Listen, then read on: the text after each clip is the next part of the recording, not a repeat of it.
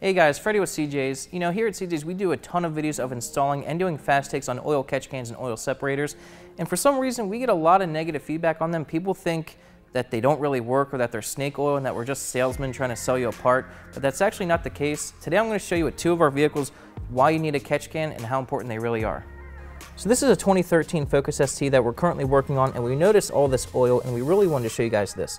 This is the hose going to the throttle body, and this car has 90,000 miles, and if you notice there is a ton of oil in this pipe, and that is not good. This thing really needs a catch can, but that's not the end of the story. We're going to show you one more thing on this car that shows you just how much oil this thing creates and how bad it really is.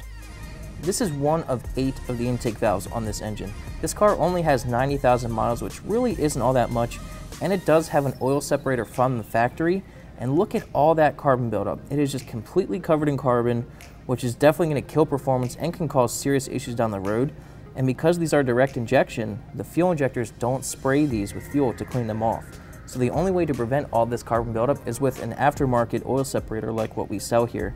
And now I'm going to show you with our red truck just how much oil those things can catch. Here's another example of the oil problem with these direct injection vehicles. You can see all the oil built up on the throttle body for this Focus ST, and all this oil will just go right into the intake manifold and cover the intake valves and eventually cover it in carbon, which can seriously rob performance and cause harmful damage later down the road. It's just oil everywhere.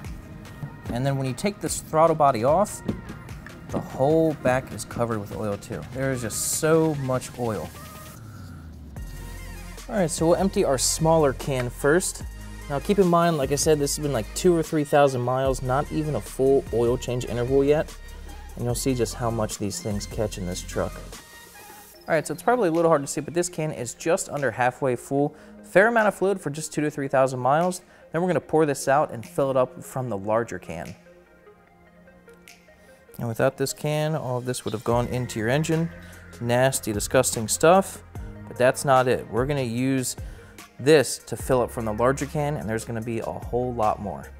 And here's the larger can. It has a valve on the bottom, so we're gonna open up the valve and have it just pour it into this smaller can.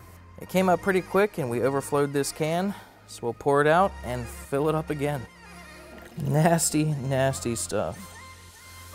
But there's more. All right, let's fill it up again. I think we pretty much emptied it. I don't think there was a whole lot left in there. We got a fair amount. So there was a little bit left in there, not a whole lot, but keep in mind this was only maybe 3,000 miles worth of fluid. Not a whole lot came out that third time, but this is just to show you that these catch cans, they're not snake oil. They're a real thing. They're really gonna help out your vehicle, especially if you have an EcoBoost with direct injection.